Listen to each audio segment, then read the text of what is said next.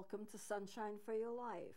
I'm going to talk to you today about one of my trips to Israel, my first trip to Israel, and tell you how it brings the Bible to life and why traveling is so important if you can do it. You can get a lot of information from books, it's true, but there's nothing like standing in front of Jesus' tomb, stepping into the tomb, which you are allowed to do, and seeing the place where Jesus lay, and seeing all the places that he went and how he ministered to people. Now, I have been to the Middle East, and I love it there. It brings the Bible to life. But when you travel, you have to be willing to go with the flow. And there are a lot of things that can be confusing, and there are a lot of things that can go wrong. So I want to describe my first trip to Israel. I'd never been there, and I'd never flown overseas before, but this was my first international trip. It was a real adventure. We were, first of all, detained in New York City because our plane, which is an Aliyah Jordan Royal Airlines, was at Amsterdam with engine trouble. And so we waited around and waited around. The people who ran the airlines took us on various tours of New York City so we wouldn't be just wasting our time. And we stayed overnight in New York. And then the next morning, our plane was still in Amsterdam with engine trouble. Some people got very nervous about that. I called my mother, and she very wisely said, and I wasn't going to give up on it anyway, she said, well, if a plane comes and picks you up and it makes it across the Atlantic, it probably will make it back across the Atlantic. We were going to be flying to Amman, Jordan first before we got to Israel. So we were about a day and a half late getting off the ground, most of our time spent on tours of New York City. It was interesting what I saw in New York City, and I was kind of glad it happened, because I saw the poverty that some people have. People actually living in boxes, and I didn't know they were living in boxes, but I'd see a hand come out of a box, pick up a pan that was outside the box, and bring it back inside the box. So I had a chance to see things in New York City that were not very pleasant to see, but it's a part of our reality. And so after 1.5 days, we finally flew to Amman, Jordan. And because we were late, a day and a half late, we couldn't get the original hotel we were supposed to stay at. So we were put up in a less than desirable hotel. It wasn't really clean. The elevator looked so bad that nobody would use it. I wouldn't put my foot in it. And then when we got settled into the hotel, I looked out the window, and the whole hotel was surrounded with men in uniform, and they looked like they were carrying submachine guns. Huge guns, like, you know, and I'm not familiar with what guns are, but it looked like assault rifles to me. And so we waited. I wasn't afraid. They weren't after us. We were just guests at the hotel. But they surrounded the building, guns drawn, until they found the person that they wanted and dragged him away. And then we got on a bus, and we went to Israel. We had to stop on what's known as the Allenby Bridge. The Allenby Bridge, which now has been rebuilt, was a rickety old bridge separating Jordan from Israel. Once you cross the Allenby Bridge, you would be in Jericho. Jericho is a beautiful, beautiful city. It's one of the nicest cities you will be in if you take your trip there. And if you happen to be there when the flowers are in bloom and the fruit is out, it's absolutely gorgeous, and the air is filled with beautiful fragrances like honeysuckle. We all had our windows open, just breathing deeply of these gorgeous fragrances that we have. So it's a very high security area on the Allenby Bridge, and so once again, we got out on the bridge, and that's never allowed to happen, but it did happen with us because our air conditioning broke, and it was about 120 degrees inside the bus and outside too. And we were allowed to buy drinks and things like that, and then we got back on the bus when the air conditioning was fixed, and then we went back and we headed for Jerusalem. But first we went to Jericho, which is right outside the Allenby Bridge, and I said before, it's a very beautiful area. And actually what happened is that as we were going up toward Jerusalem, we saw a lot of soldiers, a lot of people walking. And as it turned out, Iran and Iraq had been at war, And so people were trying to leave the area. So they were going to the Jordanian airport to try to get on planes in order to fly to anywhere. They didn't care where, just to get them out of the area, because they couldn't have passports to go to Israel. So as we were traveling and going up to Jerusalem, we could see all of these people trying to escape from war-torn areas. It was a really fascinating sight that we saw. Now, the trip was well worth taking, despite all of the problems that we had. I mean, when we went toward Jerusalem, our bus caught fire. And so we had to stop, and that had to be repaired. The bus was filling with smoke, and the men were screaming, "Stop the bus, stop the bus." The women weren't screaming at all, but they had to stop the bus and fix what the fire was. And then finally we ended up in Jerusalem, where we were going to begin with. You know, you can really see God work, and you can really see what its life is like in Israel. When the Bible talks about separating the sheep from the goats, which Jesus said he will do, he will separate the sheep from the goats, you can see little flocks of sheep and goats together as they lead them along with the shepherd, and the shepherd leads them. They don't push them, they don't get behind them, but they lead them. So you see the Bible come to life. You see Jesus' tomb. You see where he died and where he rose from the dead. And I think, you know, there's some question as to where the tomb really is, but I think where we went really is the tomb. And the reason I say that is because the Bible talks about he's buried at the place of Golgotha. Golgotha means the skull, the place of the skull. And when you get to the tomb, all you have to do is look to the right, and there's something called Skull Hill, a very high hill, but not a mountain by any means. And when the light is right, you see the face of a skull right on it. It is exactly the way the Bible says it is, exactly the way the Bible predicts it is. So you get to see living history, because people are living in some cases just like they were at the time of Jesus. They're living in the same style, wearing the same kind of clothes, doing the same kinds of things. So it is a wonderful trip to take. But you just have to remember that when you go to Israel, you're going to see life as it was in Jesus' time. And because of that, you're going to see how people live, and you're going to see what they do, and it's different than us. The society is very, very modern. If you get to modern Israel, it's very modern. You really have Old Jerusalem and New Jerusalem.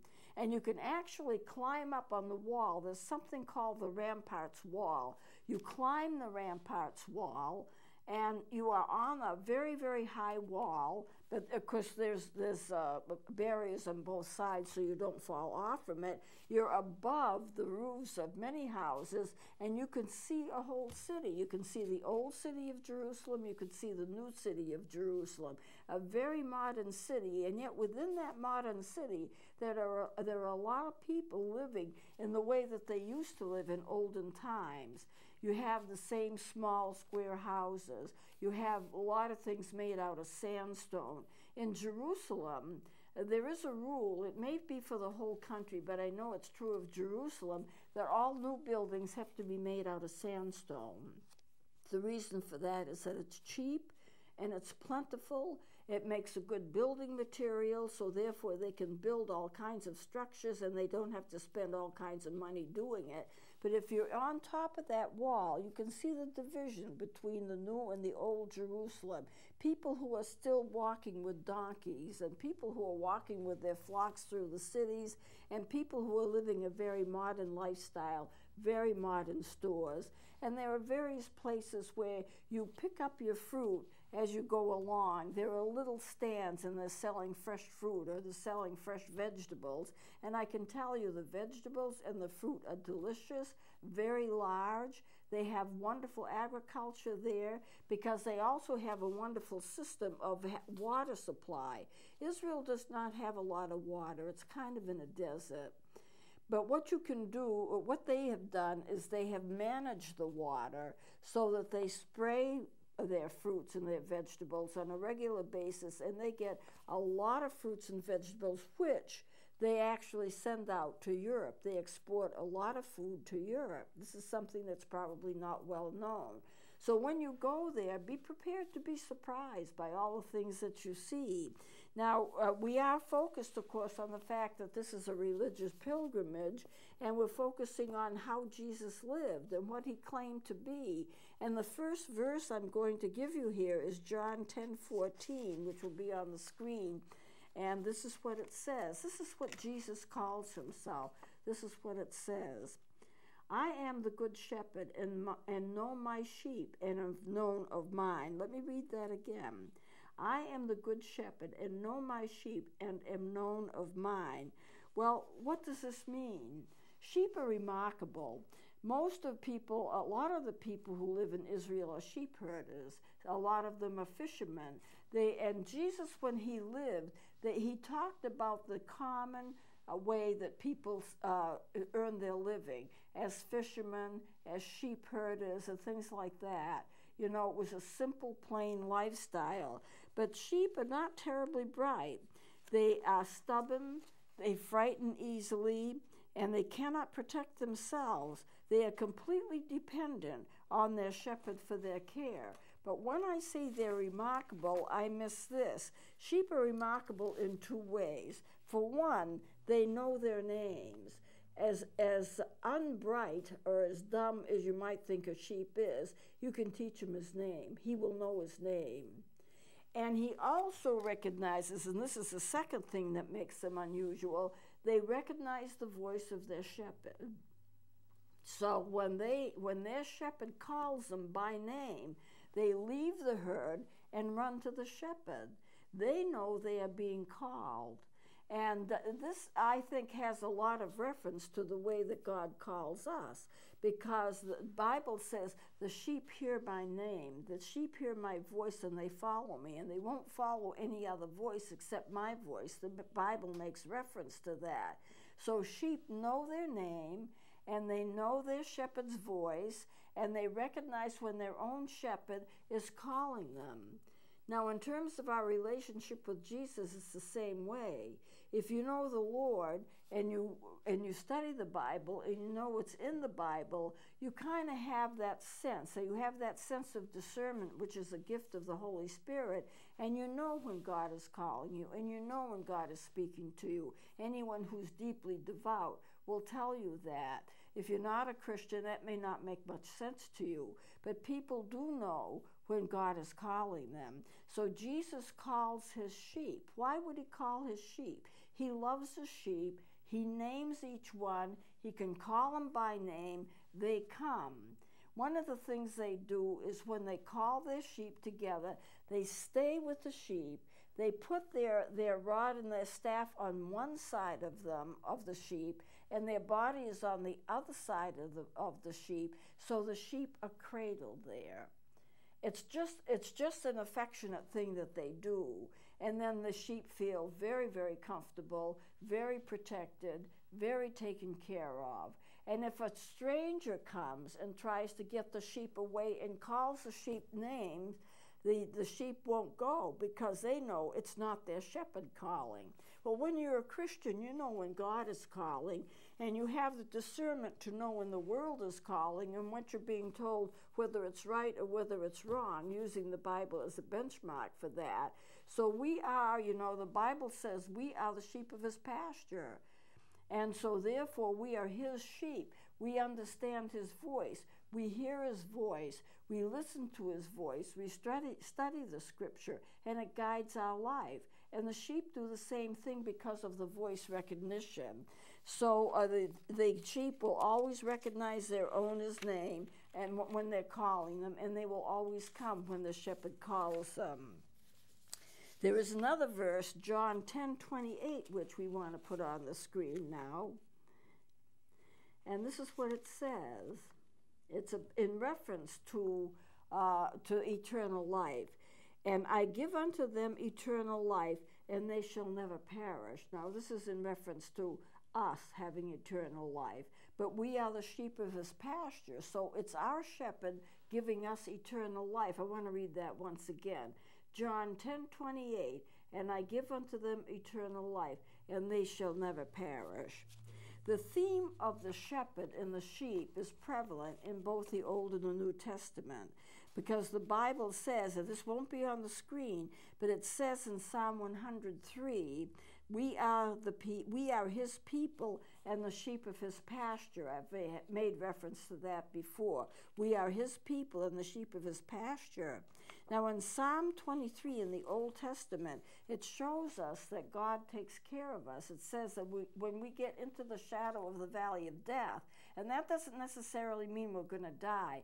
We can be in the shadow of death. We can be in a shadow of a very tough spot, and still God walks it through us. The Bible says he will be with us and he will not leave us nor forsake us. The life of the sheep is dependent upon the care of the shepherd. And just as the shepherd takes care of the sheep and never falters in that and stays with them for their whole lives, God stays with us for our whole lives. He never leaves us. He never forsakes us. We never have to worry about anything. Sheep cannot take care of themselves. They require a lot of care, and the shepherd is totally responsible for them. We are not as bright as we think we are. We think we lead our lives, but we can get spooked too. We get nervous. We bolt. When a sheep gets nervous, he bolts and they start to stampede. But with the shepherd close by, they're not apt to do it because the shepherd is their comfort and their caregiver, and they realize that.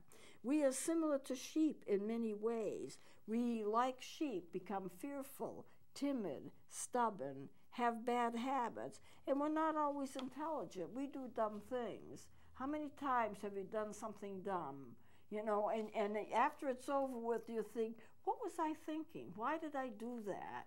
Well, sheep are like that. They do things that are not intelligent. But Jesus chooses us, just like the shepherd chooses his sheep.